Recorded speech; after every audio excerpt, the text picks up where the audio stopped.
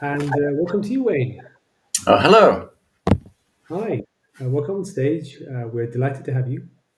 Wayne is with Applied Materials, and he'll be telling us about, sort of taking semiconductor techniques and methods to AR/VR optics. So the stage is yours again. If we feel like you're overrunning, we will intervene a few minutes before.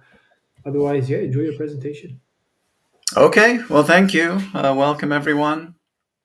I'm with Applied Materials, and we'll give you a talk here. So, if we maybe move to the next slide here. Actually, you can move it yourself. So there is Okay, I will a do sort that. of backward and Thank forward. You you. can click on that. It's easier. I can move it for you, but it's easier if you click on your end. Okay, I will do that. So, quick intro on Applied Materials. So, Applied Materials is the number one equipment supplier for the semiconductor and display industry. So, we make and ship, install, support thousands of tools every year that we build and ship. So, you can see here it's quite a big company, and it's a very much a materials engineering company.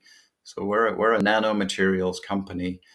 We often say that it's atomic level materials engineering on an industrial scale. So that's really what we do, and what we try to do to move forward here. I'm going to jump one over here for the photonic space is take all of those years of experience that we have in electronics with semiconductor, where every chip that you use in your phone, et cetera, is touched by applied materials.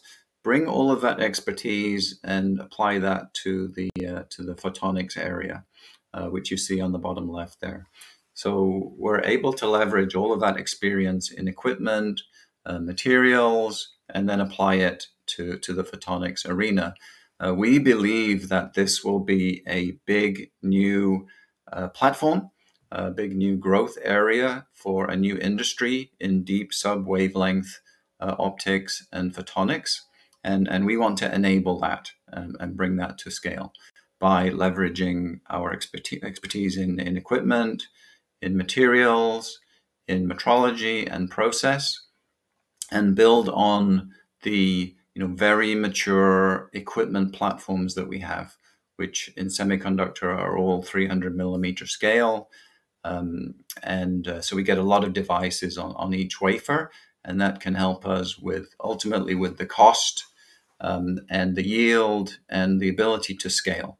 So that's what we do, big picture. As we build this out, augmented reality waveguides are one kind of product we can make. So I'll jump back to this slide here. So what we see overall, what we plotted here was the different kinds of AR and smart glasses that have been introduced over the last period of time. And what we're seeing is that the form factor is getting better here towards the bottom right. We're seeing things that are starting to look more like glasses. Obviously, there was the recent Apple announcement of this video pass-through headset that doesn't look like glasses. It looks more like a VR headset.